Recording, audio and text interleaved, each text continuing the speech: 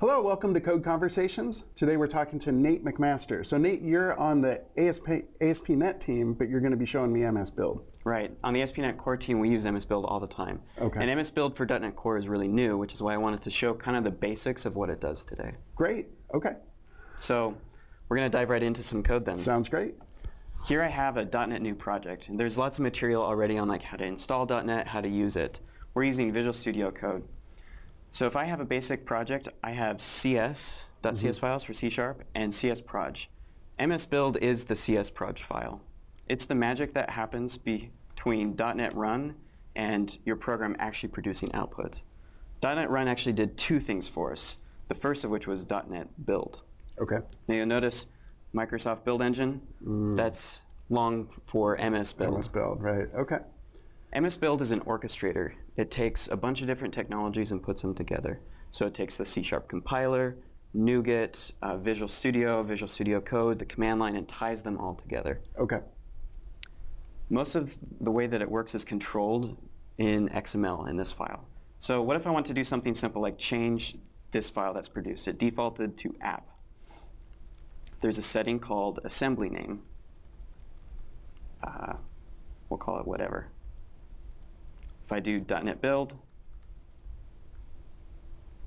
you'll see now it produces a new file name, right? Okay. So there are lots of really cool things you can do in MSBuild. A lot of these you'll find automatically in Visual Studio with the GUI editor. It'll add things to your project. Okay. There are others that you won't find.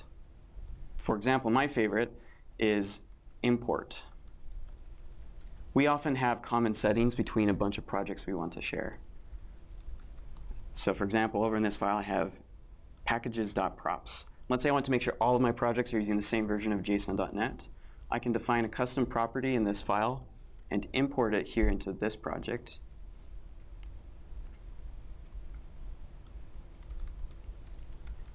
And that gives me access to a new variable. So I can add a project reference to Newtonsoft.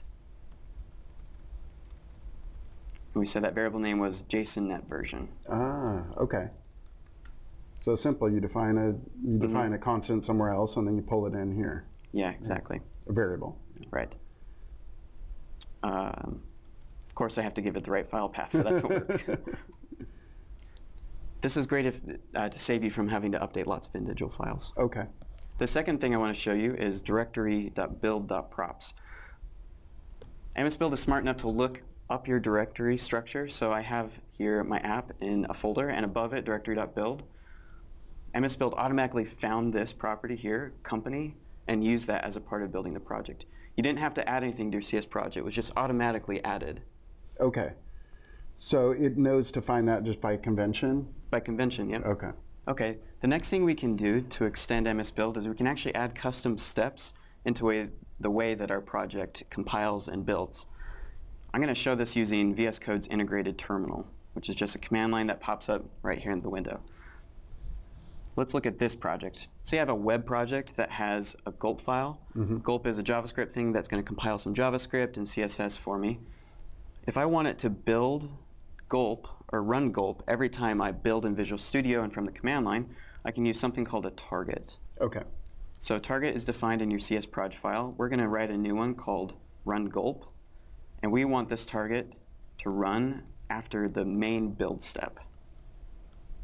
Now target contains a series of steps. We're going to add just one called exec. Okay. And we're going to start up node. To make this work, we have to give it node and a path to where Gulp is contained. And in my Gulp file, I added, if we look at Gulp real quick, a task called compile. This is a dummy, of course. I'm not actually building JS, but that's where I would have put it all. Yeah.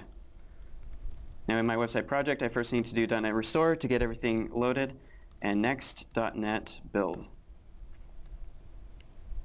So it does the normal .NET Build, and then it does, and you can see in the console there. Yep. Wow. First it compiled the website project, and then it ran our Gulp file. Great. Okay. So that's really cool, and like you're saying, that's an exact step. I could do whatever I wanted there. I mean, I could shell out to Node or whatever I need at that point. Git, Node, Python, you name it. Wow, okay. So all this code's going to be in the repo for this show. Yep. So, all right. Okay, cool. Thanks.